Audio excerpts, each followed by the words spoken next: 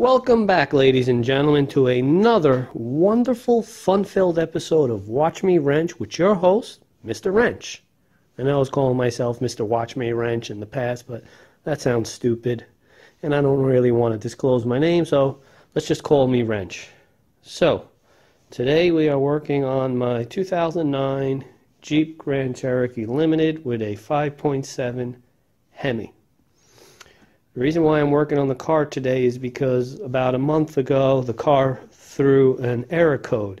The check engine light came on, so I hooked up my scanner. It's a real basic one here.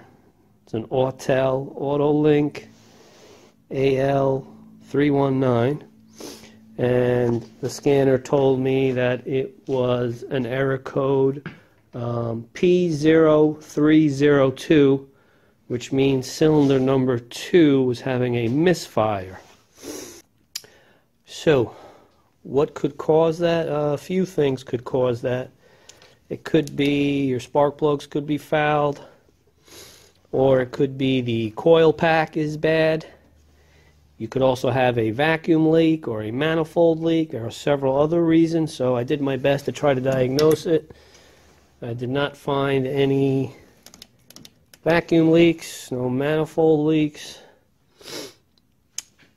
I took out the spark plugs and they looked fine. I had changed the spark plugs maybe 3 years ago on this vehicle, and the spark plugs looked fine, so I assumed it was the coil pack. So I bought a new coil pack and I replaced it. That's very simple. It's just held on with two 10mm bolts right there and there. You just unplug this one wire, squeeze it and lift up, pull it out, and that's pretty much it. So I drove the car for like a month, put several hundred miles on it, no issues, ran fine, the check engine light went off. Now what I did, I went the old-fashioned way, and I kind of went ghetto. So after I replaced the coil pack, I just undid the battery cables and let the car sit for like 30 minutes. Then I put the cable back on to clear the code, but that doesn't really erase the code from the car's computer. So a month later, after I was driving the car with no issues, the light came back on. I hooked the scanner back up. It gave me the same error code. Now, did that error code pop up again because I failed to erase it, or is there still another issue? With my luck, there's probably still another issue because I don't get lucky with these things. So today I'm going to change all the spark plugs, even though they're fine. And I'm trying to do this the cheapest way possible. So I first assumed after a visual inspection, the spark plugs look fine. So I assumed the coil pack here was bad. I changed that. That was about $45. So now I'm going to change the spark plugs, and here are the spark plugs. That's the part number. And unfortunately, this car has 16 spark plugs, 2 spark plugs per cylinder. These are actually NGKs. They're not made by Mopar. I guess they're made by NGK and packaged in a Mopar box. So now these, you have to gap them. I've seen them ranging from 40 thousandths to 43 thousandths. I'm going to do mine at 40 thousandths. So first thing you're going to do is gap all 16 spark plugs to whatever you prefer, 40 to 43 thousandths. I believe this year Hemi is a 2009. I believe it calls for 40 thousandths. Okay, so basically you're only going to need a spark plug socket. This is a 5/8 spark plug socket. Spark plug sockets have they have some rubber in there so that you don't crack the porcelain portion of the spark plug. Okay, so basically the first thing you're going to do, you want to change the spark plugs, is you're going to remove the wire running to the coil pack. So you're just going to squeeze this here. It's got a tab. Just squeeze it and lift it up.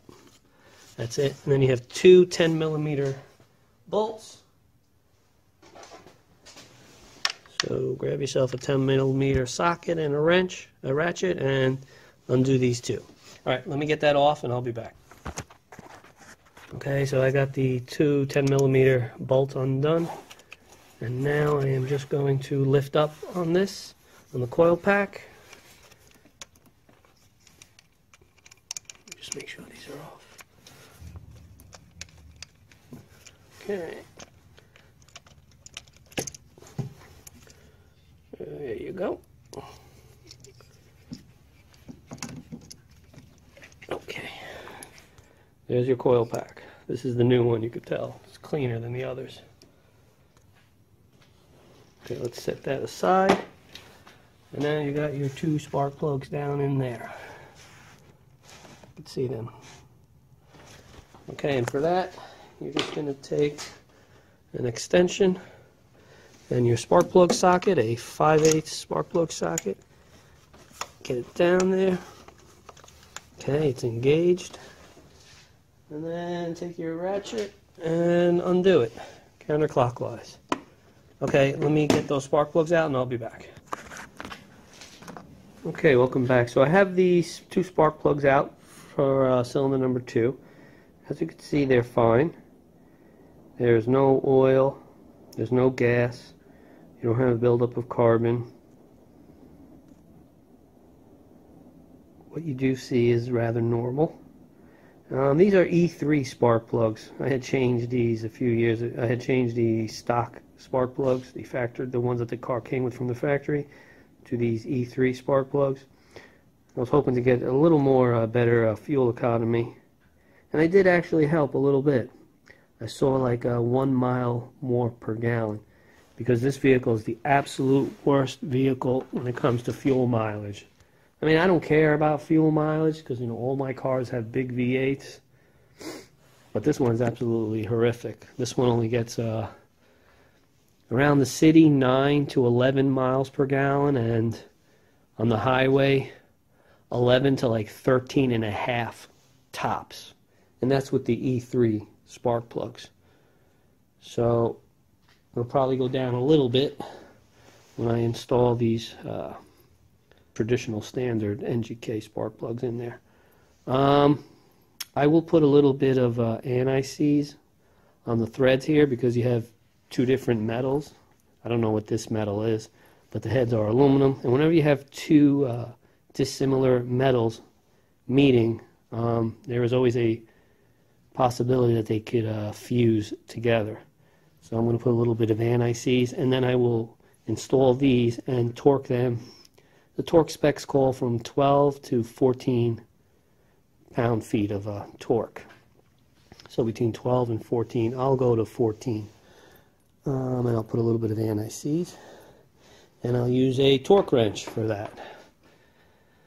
So you only need really 3 tools for this job: 10mm socket to remove the coil packs, a 5/8 spark plug socket to remove the spark plugs, and then you need a torque wrench to torque the spark plugs down to 12 to 14 pound-feet of torque. Alright, so I'm not going to film every cylinder because it's just the same thing. What I will film is, you know, firing the car back up. And before you start this job, disconnect the battery.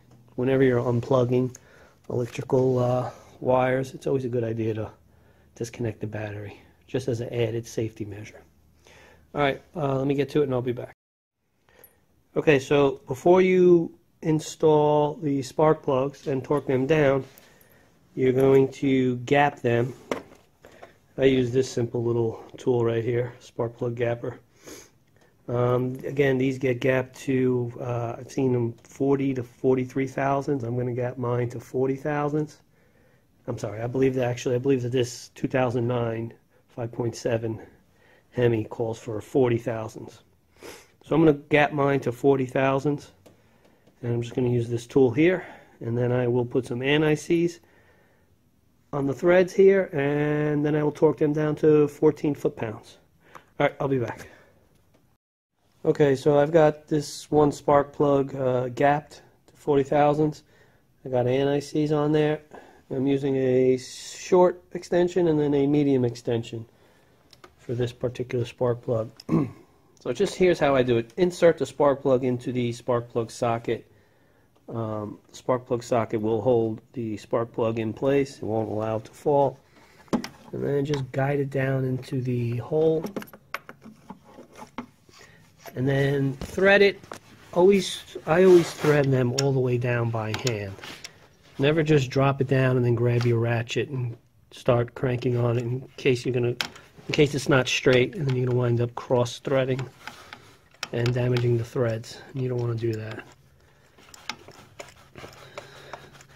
So I can feel it's engaged and it's threading properly, no resistance, and it's just about all the way down. So now I'll grab my torque wrench and I'll torque it down to 14 pound-feet of torque. And another tip, you always want to try to keep your extension straight all the time when you're tightening or torquing down a spark plug. If I hold the extension off to the side, you're going to be putting a lot of side load onto the porcelain portion of the spark plug and could crack it. So just always hold it as centered as possible. That's just a tip. All right, I'll be back. Okay, so I just want to show you I'm on the passenger side on the third cylinder and the third coil pack. It has this bracket on there, so all you have to do is just basically lift up on this one tab right here, pick it up like this, and it'll come right off. It just basically straddles this wire harness right there. Wire harness just sits right there. So rather than the wire harness resting right there, it'll rest comfortably in this bracket. So on the passenger side, on the third coil pack, just keep your eye out for this bracket. But it's so simple. It takes 1 second. Just lift up on the tab and pull it off. Alright, let me get back to it. I'll be back. Alright, I got the bracket back in place. As you can see, it just hooks on to the coil pack. Just took like a couple seconds to get on there. Again, it just supports this wire harness. Alright, so I'll be back. Okay, welcome back. For those of you who don't know how to gap the spark plugs, I'm going to try to show you on one here. Just give me a second. Let me try to support my cell phone. I don't have a stand hold. Okay, so basically you're going to take this tool and you're going to insert it. Well, first let's check the gap. Slide the thin end. Okay, so you're going to slide just to check the gap. And that's about 35 thousandths. We need it to 40 thousandths. So what you're going to do is take this open part, slide it over there. And you see that? And you're just going to like nudge up gently. And let's see how that came out. Perfect, right there, 40 thousandths. Alright, so that's basically how you do it. Alright, I'll be back. Let me show you all a trick that I do. Can you see the black extension that's down in the spark plug hole? Okay, so that extension is attached to another small extension, and then it's attached to the spark plug socket. And the spark plugs are pretty deep down in this motor. And after you torque them, when you try to pull the extension and the spark plug socket out, guess what happens? The spark plug socket stays stuck on the spark plug and you can't get it out. So here's what I do. See that? That's a little piece of black electrical tape. Now watch. See? The black socket came out. The black extension came undone from the other extension. But with the electrical tape, see that? Everything came out.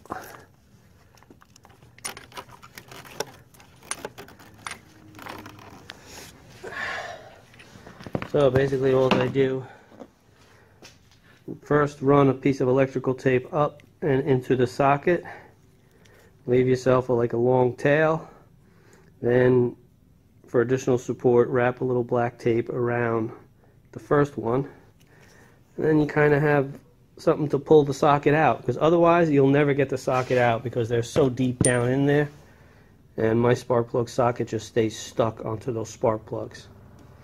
And without it, what happens is you try to pull up and the spark plug socket stays there. That's one little trick. Alright guys, so don't forget that. Use a little black electrical tape. Help you lift it out. Alright, I'll be back. Alright ladies and gentlemen, welcome back. So we've got it all buttoned back up. Everything went according to plan. It's not the hardest spark plug job, but it certainly is not the easiest.